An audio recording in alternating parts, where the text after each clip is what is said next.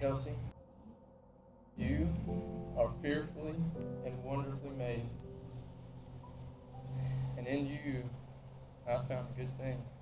And I found great favor with the Lord. So I promise to cherish you like the precious jewel that you are. Kelsi, you're altogether beautiful.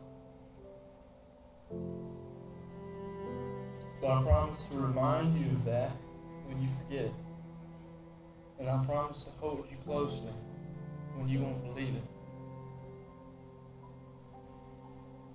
Kelsi, you are clothed in strength and in dignity, just like the Proverbs 31 woman. So I promise to challenge you to chase the dreams that God places on your heart. You open your mouth with wisdom, and the teaching of kindness is on your tongue. So Kelsi, I promise to listen when you speak. Christ has given me an example to follow, so I promise to continually be learning to love you as He loves the church, and continually sacrifice myself day in and day out. You're my best friend, Kelsi, but more importantly, you're my sister. Therefore, I vow to you to do everything in my power to draw you near to our Lord, so that I can help you to see Him one day in heaven.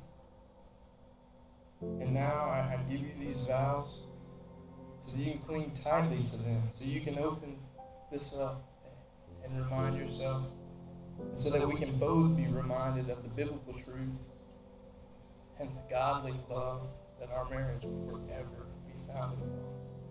I love you, Kelsi. 2 years ago today, I had no clue that I would become your wife and you my husband. But just a short time later, I had a pretty good idea. From the moment we met, I knew there was something special about you. You had and still have an excitement for life and for doing God's work that's contagious. Since then, you've inspired me to be better and to love so much more deeply. Austin, I'm so excited that I get to love you forever. You're my best friend, and I look forward to sharing all of my days with you.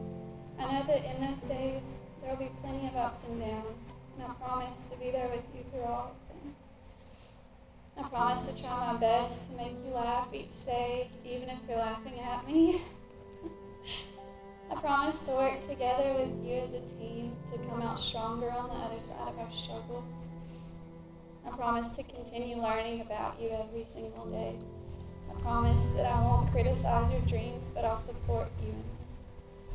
I promise to serve you, not out of obligation, but because I want to and I get to. I promise to love you, and when life gets hard, I promise to love you some more. I promise to always work towards having a heart of compassion, kindness, humility, gentleness, and patience. And I promise to help you do the same. I love you so much, Austin Ainsworth, and I'm so excited to finally be your wife, best friend, helper, sister in Christ, and teammate on.